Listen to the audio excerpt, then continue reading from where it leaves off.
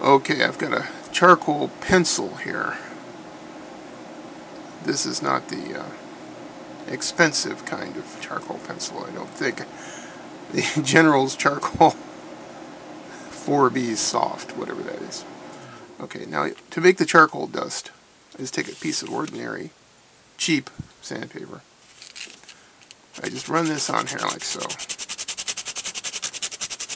And there's some dust created. Ground the pencil down. Now I take a micro brush. Here's a product placement micro brush. There's only one in the package. I've been using these pretty fast. They have all kinds of uses. Actually, not really. They only have a few uses. This is one of them. That's what a micro brush looks like. And here's how we apply this material. We put this on the brush just by rubbing it against the dust pile on aforementioned sandpaper here. And you can see it's picked up a little dust. Now I go to the object that I'm going to mark for life, which in this case is my Sturmovik or whatever this is. And I take my my dusty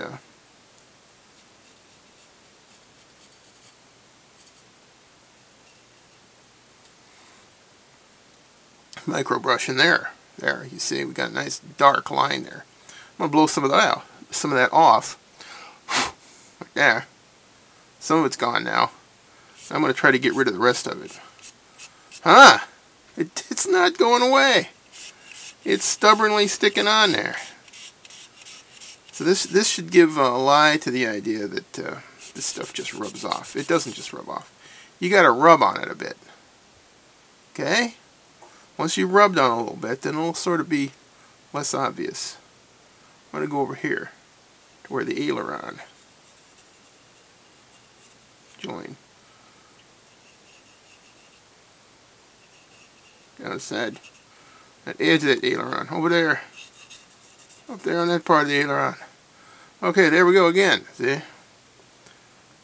Let's get a little brush. This is my handy high price brush here. Oh, whoa. I'm not supposed to see that in. Okay. There we go. We're going to get rid of some of that dust. Notice how it's not just rubbing off. It's stubbornly staying on there. Fanatically staying on there. And you can keep rubbing away on it until it goes away entirely. You can control it. And this is how... That wasn't hard. See, that was a cinch. This is how we get our